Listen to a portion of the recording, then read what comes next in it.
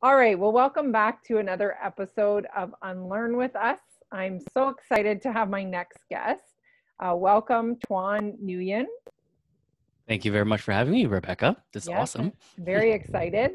Tuan and I connected through the world of Facebook. I think it was somebody that I had in our social change makers program. Her son was in the program and she connected us. And I've been so lucky to have you as a mentor, as a coach, as somebody who is so willing to give his time. Um, and support me in my journey and everything that I'm doing to move towards opening up Rise Academy. So thank you so much for all of that, and I'm so excited to chat education with you. Awesome. Well, honored to be here. And, I'm no expert, but I am passionate about this space. So hopefully it's going to be some value for you guys. Yes, I know you've got lots of really great insights. So I was doing, I had talked to you a few times before this and was doing a little bit of research. And I've written down here, I've got Tuan, an entrepreneur, owner of Health Genie. You've done, I couldn't figure out, is it 3 TED Talks or are there more than that? Three Three. TEDx talks. So we have to always be specific. They're TEDx talks. Yeah. Okay, yes, TEDx Talks. You're the owner or organizer of, is it called Dude Buddha? Yes, it is called Yes, Dude Buddha. Yes, yes, it's an and I would exciting love, online community. yeah. So tell us, and I'm sure I've missed stuff. Um, I would love to hear sort of about you. Well, I guess I'll try to position a little bit about me in relation to what we're talking about today. Yeah, So we're around education, family, children. We just want for the best for our kids, right? And at the same time, I know how much fear we have inside at the same time, excitement and fear, all of that. So who I am in relation to all this is that I'm a father. I raised 7 kids, and 6 of them are kind of like my step kids essentially, and I have them pretty much full time for the last 6 years. It's been very very exciting. I've been very fortunate to be able to work from home and spend a lot of time mixing homeschooling strategies with their traditional school, which has been really really fun to do and a learning experience for all of us. And so, how did I even get to this space? And it was actually completely done by accident prior to doing Health Genie and Dude Buddha and a few other initiatives. I basically was in the tech world and online marketing. I was one of the partners at a website in Ottawa that people know. It's called ottawakiosk.com from back in the day with Craig Dornbos and Stephen Lau. And we took it to multiple verticals. I took care of the health portal called Health Genie, which is like a Yellow Pages online. Essentially, it's an online directory. And we spent about 10, 12 years doing it. We were very successful running it. And throughout my life, before even entrepreneurship, my whole commitment was bettering the community. So I volunteered. As you can see behind me, I'm not sure if there's a video or audio only, but you'll see a few things. That thing there is a dream catcher, handmade, given by our late Max Keeping. That's my father there, right there, and even if I pan the camera a bit, you'll see things from CHIO, the United Way. And so I'm really about trying to do what I can to better the community. And the background is Canada helped my family come here in 1975. And so my parents always, reminded me to be grateful for what this community has done for us. And so that's been my life mission, is to better the community in any way I can do in my power, and hopefully mobilize people to do it as well. Right. So entrepreneurship is like great, it's achievement based, and yeah, people could say I achieved these things. It's why I don't really talk much about achievements. It's more like, what's my life mission, and whatever comes along the way, I hope it helps me fulfill that mission. And so how did, again, back to Dude Buddha, fatherhood and all this thing come around? I went through a divorce, unfortunately, but fortunately, actually, it was a blessing. My ex and I have an incredible friendship still. It's great. It's really nice. We had a 6-year friendship before we dated. So I think we kind of fell back to that friendship really nicely. But when that happened, there's a few things that hit my head. I thought to myself, first of all, I don't know how to make a relationship work. And I had to admit to myself, I did not have the tools and resources to really understand how to show up properly for myself and for my family.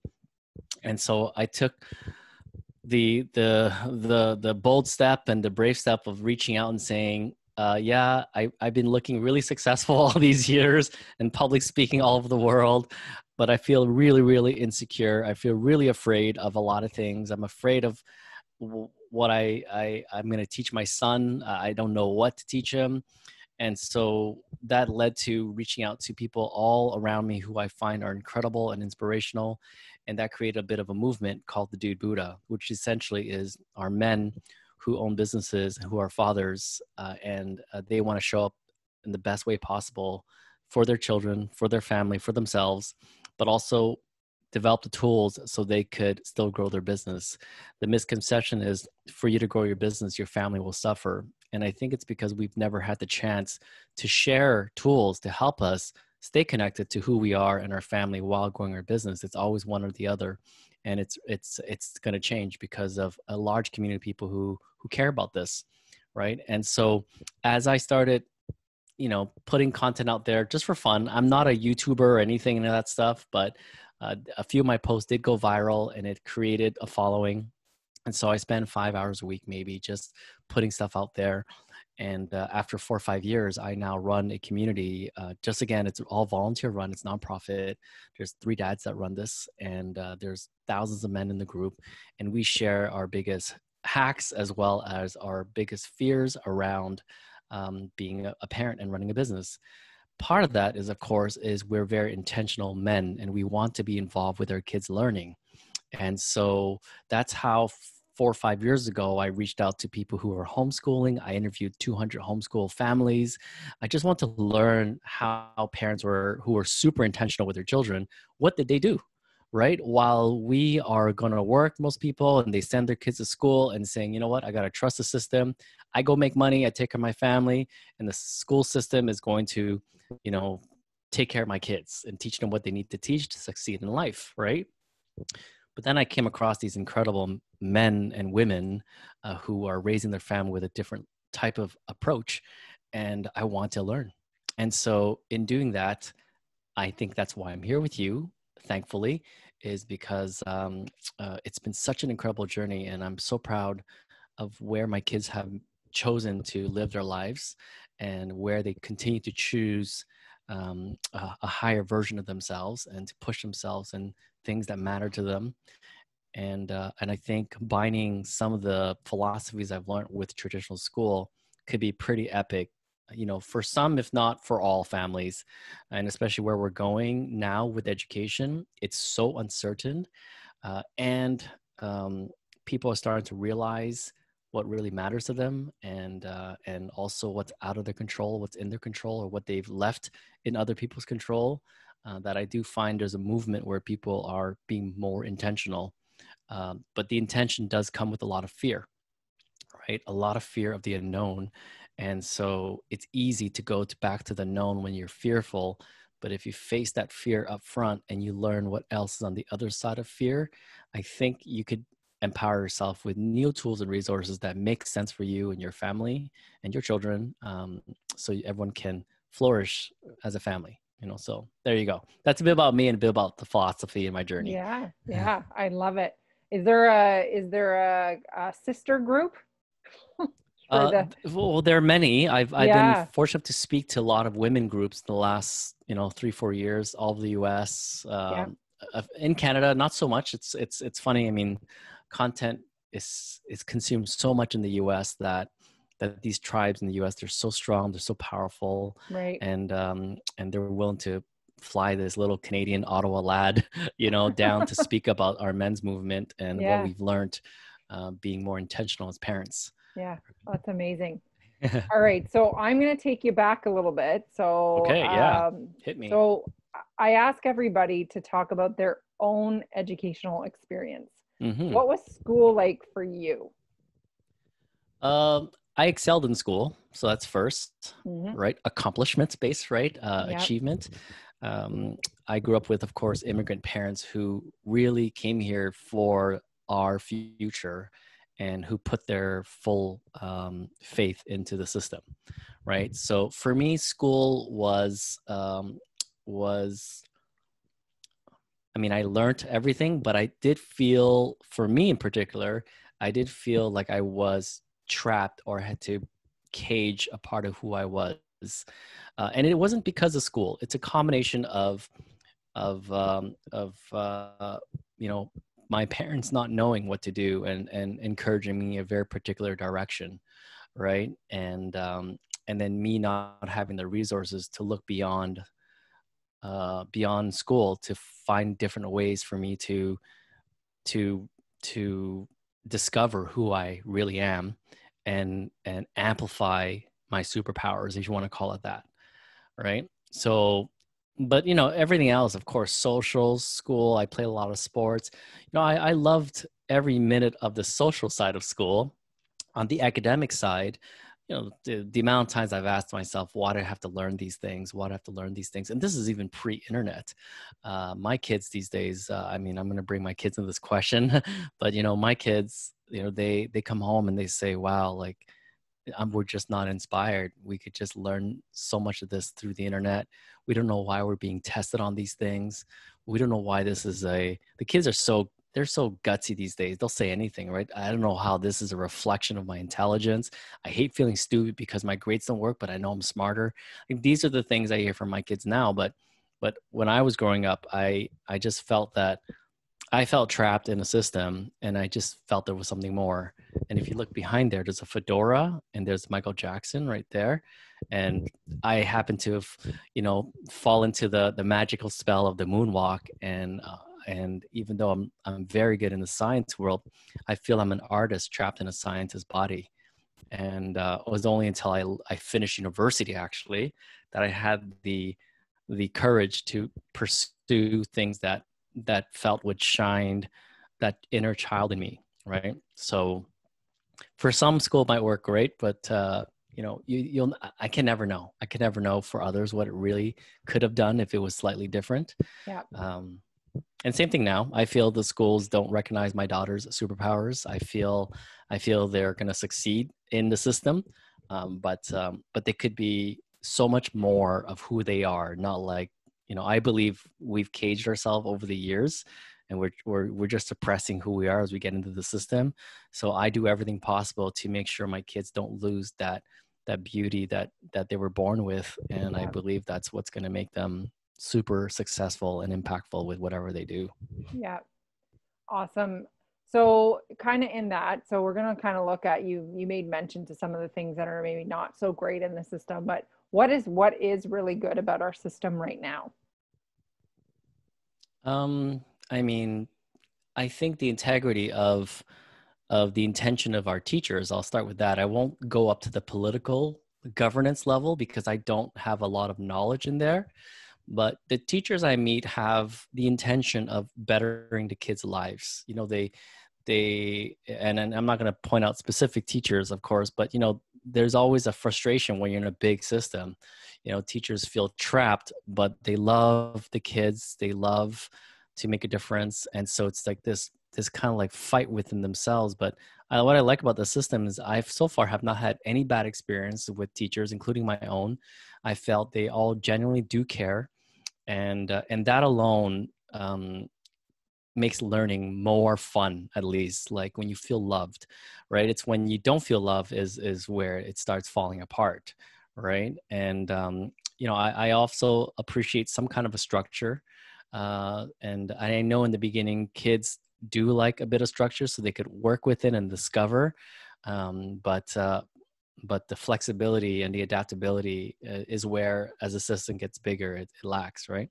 For sure. But you know, I think the system, there's good and bad, and in this case, you know, they teach cool stuff. They still teach relevant stuff, and I find they are adapting because I'm seeing what the kids are learning in high school now, and I think, wow, that's nice that they're teaching this. Some on financial literacy, some teachers are teaching that, right?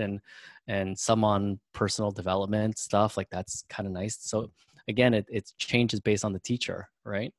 Yeah. And you, of course, I've heard about you and your incredible ways of trying to be very creative with inspiring your kids and making sure they still learn what the school system wants them to learn, but yet in a different fashion or channel or approach, I think is incredible. Yeah, So thank you yeah. for that. And it's definitely happening. I know that there I've spoken to a ton of teachers in our system who want to see these changes happen, but it's exactly what you like when you were talking about, feeling trapped in a larger system and sort of torn as that teacher, trying to make those changes. It can be tough. So this might be a longer answer. Do you think that our current system is failing our youth at all? Yeah, I mean, good question, of course. Mm. I do think the system is too big to adapt to what's going on, right? I and again, there's a political level to this, right? There's a whole political side that I don't have a lot of knowledge in, but from an outside perspective, to see what they're learning and to see that even during COVID, which is what's happening during COVID, I've exposed to my kids in terms of a learning style that helped them adapt to COVID pretty easily. And to see them self-learn about what most of the things available to the internet for them, right? We were doing physics and I said, oh, here, I found a great video. Watch this first. And if you can't figure it out, I'll help you out. She watched the video, boom, it was done. Like she figured out, and so I think what's different is I don't think school system recognizes, or they might not know how to respond to it at the speed of information that we have now accessible to us. I was there just at the beginning of the internet, and that already was, oh my goodness, I'm wasting my time, right? I want to be challenged as a person. I want to be challenged on things that need to be created. I want to be challenged on understanding my superpower and how to apply it. I want to be challenged in very different ways that I think my parents or my friends' parents who grew up in Canada were challenged, which is like, do your homework, do this, go to school, learn, get a job, right? And because of technology, I'm sure whoever is listening probably has heard this 1,000 times, but it has created a whole new world of opportunity that even I'm in the technology world, cannot even comprehend fully. Like it's moving so fast that I feel we need to allow kids to explore more than ever than holding them down, right? Yeah. Like math is very basic. It's never going to change, right? But how they learn math is changing, right? Yeah. How we teach math at home has changed, right? I teach math a very different approach, and I bring in science in a different approach. And most of our schooling happens outside, right? And so I'm gonna ramble on a little bit. So hopefully it's gonna make sense. Yeah. I was asked how I taught my kids 3 languages in another podcast interview, and I said I didn't teach my kids 3 languages. I gave them a tool that enabled them to do something. All right. So they love to be enabled to do things. They want to do things, right? And so the more we can give them things, the more they can feel enabled quicker, the better, right? And so I would not respond to my son unless he told me what he wanted in Vietnamese. So now Yeah. he realized that for me to get this, I have to speak Vietnamese. So then I learn it. It enables me to access what I want, right? So in our home, I know what matters to them. And another way of saying from adult language is your why, right? Is I know what my kids' whys are. They've expressed it to me. And so how do we bring in math, science, English, all of that, even religion, all this other stuff that's out there, information's out there, and some of it needs to be learned in different ways. But how does that enable them to live their why, right? To enable them, Yeah. right? And so what is wrong with our system? Well, I think our system is doing its best, but things are changing so fast that it's not just the education system. It's anything that's massively built in the last 20, 30 years or 40, 50 years are struggling to adapt to it. And if that's happening at a big scale, that means our education system has no idea what they're preparing their kids to do, or whatever you want to say, because I don't like to use the word do, Yeah. right? It's like it's impossible to even predict if the program is working or not, because the output on the other end is changing so fast. Yeah. Right? Or maybe if you're on a circus, the person who receives you when you're being thrown, that person is changing at such a fast rate that we don't even know where the kids are going to land or who's going to catch them. Yeah. Right? So Yeah. um, I that's think exciting, actually. That's what's exciting about it, actually. I don't want it to be something scary, but the school system, in my opinion, is never going to go away, but we do have to be open to partnerships, perhaps collaborations, right? We do have to be open to testing new things now that have never been tested before, and hopefully even trusting that our children will guide us actually to how our education system should evolve. yeah, student voice is definitely lacking, I would say. And you were also you were talking about the autonomy piece, right? When you're enabling your children, you're giving them that autonomy, which is also, in my opinion, as an educator, something that kids don't get very often, right? They don't get to have ownership over a whole lot of stuff. And that's a big motivator for a lot of kids, which is amazing. Absolutely. Yep.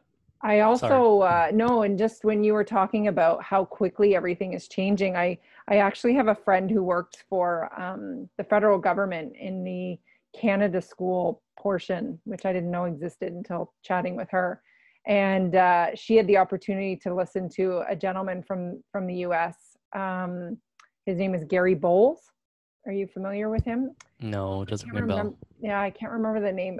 It's a school. Anyways, it was really cool. He started out his talk by showing what school would be like in the year 2050. Maybe I can't remember if it was 30 or 50. Anyways, but it was this kid puts on this cap and he, has this crazy thing going on his head, and then he meets up with someone virtually in a park, and then they explore Egypt, and anyways, it was just really cool looking at like exactly what you're saying, is that there's so many things evolving and progressing that it's really hard for the system to keep up for Hmm. anyone, I guess, like you said, even you in the tech world. Yeah, my daughter, who's now she's turning 15 this year, she's really into architecture and design, all that kind of stuff. And Yep. she started learning a bit about cartography and all this kind of, design, architecture, different butchers, the Romanesque art to Baroque and, all, those eras, architectural eras. And what was interesting was that she said, um, she's learning, if you want to learn more about this stuff, what are things you need to learn? And at this point, we're talking about VR. And she's talking about, wow, like engineers do this and structural engineers do that. So she's starting to learn these things, right? And she says, I wish someone built a VR program where it all can just happen with an experience. And then I asked her, describe to me what that would look like. And she said, well, I would love to put on a pair of goggles. I would love to go to Germany. I would love to pick a corner that exists right now that's wide open and empty. And I'd like the program to help me build a home right in there that actually can exist at the very corner. And the program tells me what structure is stable, what's not. Like if I put the angle this way, put the roof, I put certain bricks, they know the weight of the brick, they know how much load it's bearing, all that kind of stuff.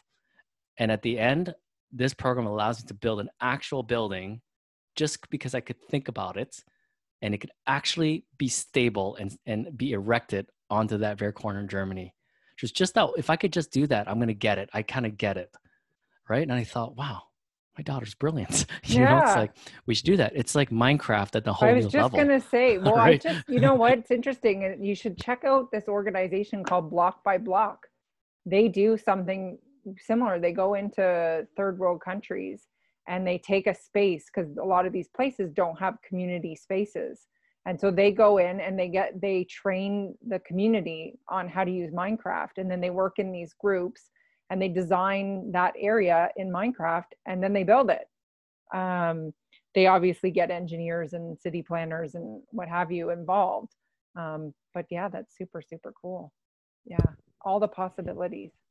Yeah. Yeah. And the more I think what's hard for most parents is that, I have an unfair advantage that I get to spend a lot of time with my kids. So, but because of that, though, I can offer to my friends some, hacks, if you want. That's a big term the last, 10 years now, is like a hack to if you only have 10 minutes for your kids, what are some of the best questions to ask them to create that connection and drive inspiration and promote creation and storytelling, right? All of that stuff. So that way we could see how our kids' mind works.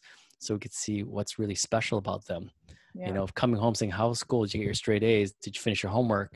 Right. You don't get to know your kids like that. There's no way you're just getting to know if your kids can adapt to a system or not. Yeah. Right. And so at home, we almost pulled the kids out of school, but I do recognize that traditional school has value. And so I wouldn't pull my kids out of school completely, but instead I give them permission to tell me when they want some days off, as long as they replace it with something that's going to help them grow. Right. And we write a note to the teacher, and then because they're older now, they could build their own learning experience. Right. But for my son, who's 8 years old, I make sure that he does his things at school, but when we come home, we build a different type of learning experience. Right. Yeah. And so I believe that marrying that with what school has to offer is what I can do now. That's the best thing I can do now from what I know. Right. For sure. And so, or like I tell my other friends, I don't know if I'll be a good dad. Well, I'll tell you in 20 years if I was a good dad or not. Right. It's like, there's like 20, you're such a good dad. You're so involved. I'm like, bro, I have no idea if this is working. It's like, sure. I'll let you know in 20 years. I think generally speaking, if you take an interest in your kid's life, you're doing the right thing, which is amazing. Agreed. All right. So we need some changes in education. Oftentimes, the system is a barrier, but also society is a barrier. Just because we often, I'm sure when you're talking to people about education and your philosophy, people are just kind of like, but Tuan, like, this is what school is. If your kids are not, doing everything that they should be in school, like, what do people, our society in general, what do they need to unlearn in order for us to move forward? Yeah, that's a good question, by the way. It's a very good question. What do they need to unlearn? Geez, it's like unlearn or learn. I think it's a bit of both, right? Yeah. I think first, I agree with you that the problem isn't just the education system. It's the society as a whole, right? Our whole society is used to the system. So that's we think within that paradigm, right? I think what families and individuals should consider unlearning, at least, is that everything we've been doing is wrong now. Just as a challenge, I like to do as a thought experiment. Kind of thinking in the middle is not good enough. It's like, what if what we're doing right now is totally wrong? Well, why would we think that? Well, let's just see how the world has changed in the last 10 years. That level of drastic change means that opportunities are transforming. There's a big campaign around the world, like in US, saying like there's 2 million truck drivers that in about 5 years will be limited in jobs because of self-driving trucks. Right? Like there's the littlest things, even right now, as we watched COVID-19 and people are stuck at home and people are coming with different solutions. I mean, the retail, the service, the small businesses, some of them are suffering really badly. Many are, but new opportunities are coming in. We see all these technology people coming in and trying to solve efficiency to improve, profitability, but that's a job, right? We look at government right now, and I'm being slammed by my friends who work in jobs in an office because now they're working at home, and they're asking me, how the heck do I, maintain my schedule while being at home with my kids? How do you do this? How do you stay focused? How do you manage your time? Right. And I tell them, well, I actually manage my time on a 24-hour clock. It's not a 9 to 5. Right. I just get things done within the time I'm awake, and I manage it differently. And it's like, oh, I never thought about that. Right. This is how I set up my office. I specifically do this because it allows me to do certain things. So I think I don't even have to ask people to unlearn anymore. It's almost like everything happened for this particular reason, which is we're now on lockdown and we all get a chance to unlearn. And we're all in the unlearning process right now. Whatever people are experiencing right now that's causing anxiety, that is the unlearning process we're all going through right now. Yeah. So if you're feeling that, whoever's listening and watching, these are some signs that for us, it's an opportunity to say, if we figure this out, it's going to be a whole new world for our kids, Yeah. right? We can't let our kids figure this part out. We have to be the ones figuring it out, right? And education in particular has to figure it out, and they need to express to the parents that it worked back in the day, but now things are a little bit different. Things are changing so fast that it requires a community to educate our children, not just the school system. Right now, because of what's happening outside, what parents and families need to also know is that because the amount of information we're exposed to, we now see endless amount of possibilities, not of what we can do, but who we can be. That's why Mm. I never tell my kids, what do you want to do for a living? Right? I would say, what's important to you? What problems matter to you? And which of these problems do you want to spend time contributing to the solution? And let's find what you're good at in terms of your superpower, and then how do you apply that superpower to make an impact in the area that matters to you, versus what do you want to do for a living? What role do you want to be? An architect? Do you want to be a doctor? That is not the conversation we have, because kids more and more are just seeing so many possible versions of themselves, right? And if you even look at just consumers in general, personalization is more and more important for even all of us. Like when we buy a car, I mean, back in the day, features for a car was like minimal. Now it's like even like little Honda Civic has 1,000 features for you to personalize, to pick. Like us as consumers demand personalization. How can we not provide that to our kids? Right? The fact that we demand personalization comes from this childlike curiosity and enjoyment of life that we have. And I think that's what we need to also unlearn and relearn, is that kids want this level of individuality. And when you homogenize things, we squash individually out, we squash what's unique about each of them out, and some of them make it through as the shining individuals that they are, but I would wager that most don't end up becoming exactly who they feel they truly are inside. But they're happy in their jobs. Maybe they're making great money, they're taking their families, they get to go canoeing, and so that feels great, right? But I would wager that the system does squash what we want as individuals, is like this personalized, unique feeling that we are special, right? And so I mean, this is all, again, I'm doing a very big picture response to this, because Yeah. I used to think like specifically, what can we do? What can we unlearn? But now that I'm seeing global impact over the last 5 years and where things are changing, I don't like to say our education system is broken. I like to say that everywhere has been going at a certain pace the last 50 years, and it was working, but it's working less and less. And either we wait till it slaps us in the face, where brain drain happens to another place where maybe they're doing a better job than our country, perhaps, right?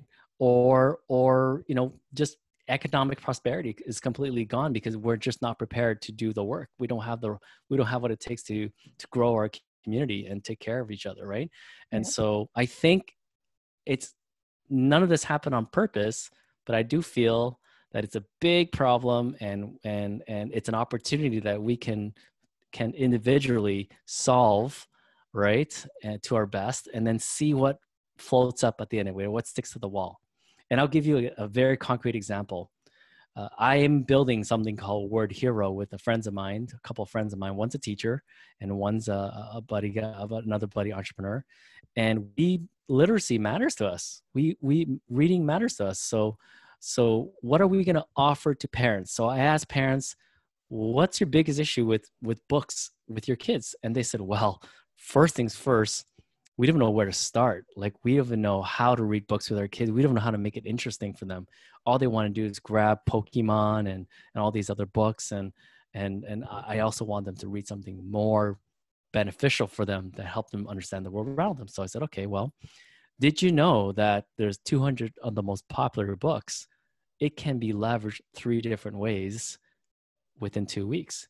So parents like, wow, like for example, what? Well, The Places You Go from Dr. Seuss. is an example, is a very well-known book, but that book can be leveraged 3 different ways by parents just by asking 2 different questions every 3 nights.